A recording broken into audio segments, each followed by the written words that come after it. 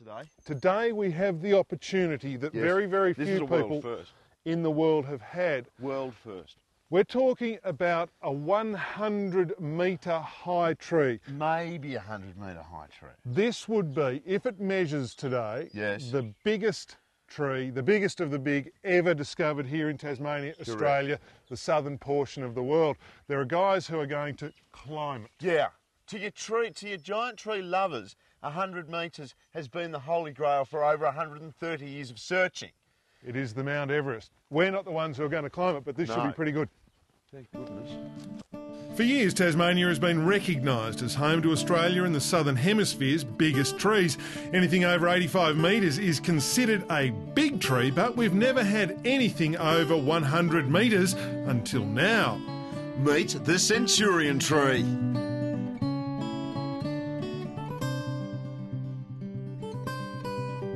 Laser readings from the ground put the height of the tree at just a tick over the magical 100-metre mark. But to get the official height, someone actually has to climb to the top and drop down a tape measure. Cue the crazy people.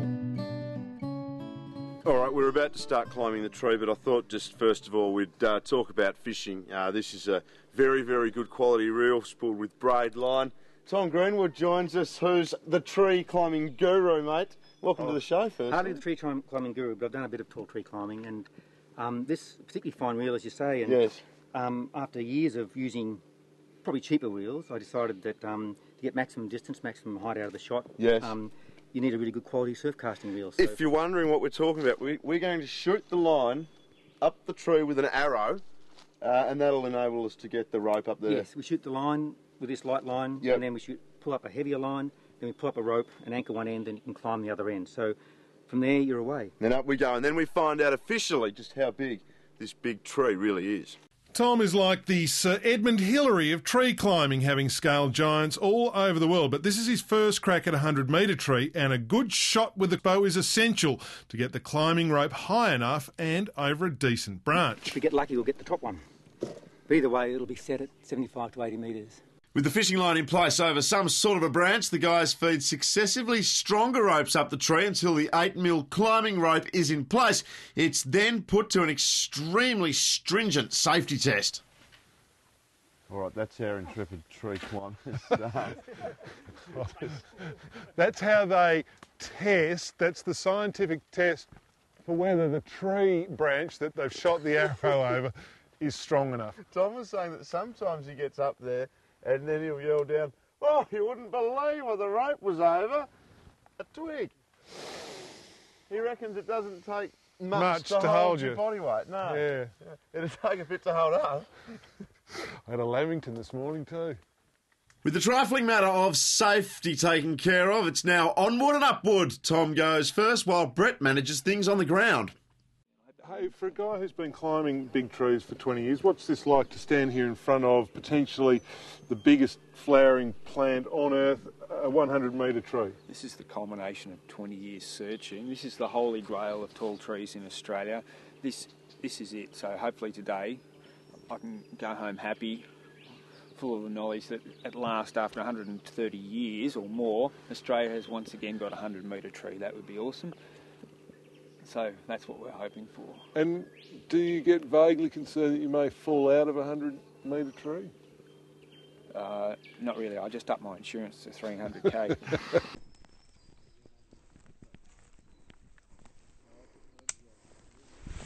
Okay, we're set there.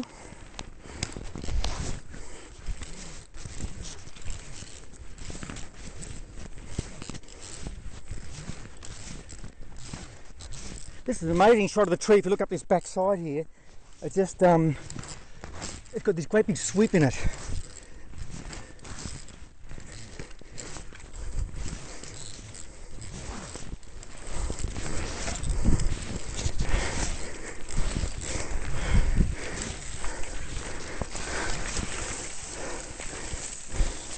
Not really until you get someone up the tree, and in this case, thankfully, that's Tom, that you get some understanding of its perspective. It is massive. Yeah, it's big, isn't it? He's just a small speck up there, and He'd be 2/3 of the way up, I suppose. don't think he's so 2/3. I think he's a 15th over halfway. Yeah. That's what I'm saying. This big tree, which we're hoping is 100, is next to another big tree which is 87 or something, and no one really cares about that big tree. The interesting thing about these trees is that they're in an area where they shouldn't be. There's no reason for big trees to be here. They're an enigma.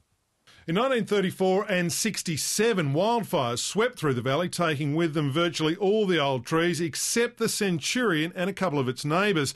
It wasn't until a routine airborne LiDAR survey of the area turned up the unexpected giant.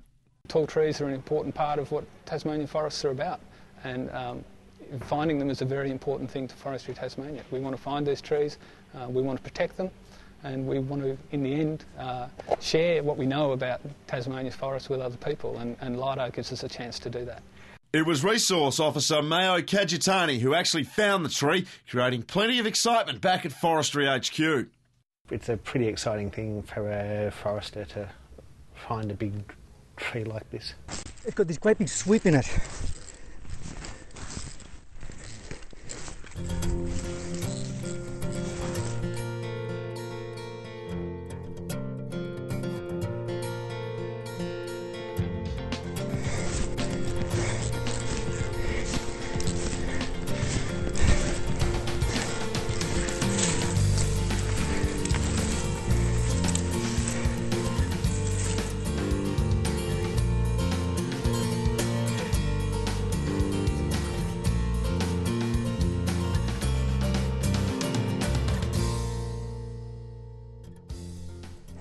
Again, looking out down towards the bottom of the valley and sort of the almost swampy grassy plains in patches and low forest. Again, it's just astounding to find a tree like this so close to forest it has no chance of ever getting very tall. So certainly a unique tree.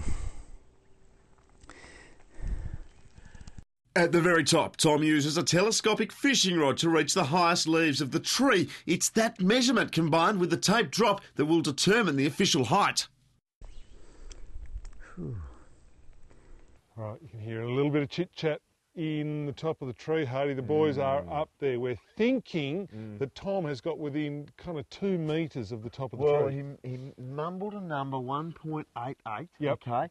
Then there's another number that you add on to the overall height, which is For the 0.7, because that's for the slope. They've already calculated that. So that would mean that that's about a bit over 2.5 metres, so we only have to get to 97 metres to get to 100 metres. The tape is about to drop out of this tree. Yes. If that number goes above 97.5, we have 100. And we have a world record. Wow, Australian record or something. It's already a record. It's a big record. I mean, it's going to be better if it's 100. Imagine if it's not. Imagine if it's 99.8. Do you know the name of this tree? Yeah, they've called it Centurion. That means 100, or approximately that. It doesn't mean 99.8. No, they're very tense. Tape measures coming down. 98.31. Yes, wind on it. Okay. This is the part where we've got to ascertain where we measure from. Yeah. We're 100 metres. So We're not. 99.6. You bastard. Not quite. It is the Bradman tree. Yeah. Wow. what is it, 99.6? Yeah. You're kidding. We're talking. Did he measure it when the yes wind came through? We had the 99.6. We're talking 40 centimetres. 99.6. Well, you know what that means? I dispute that.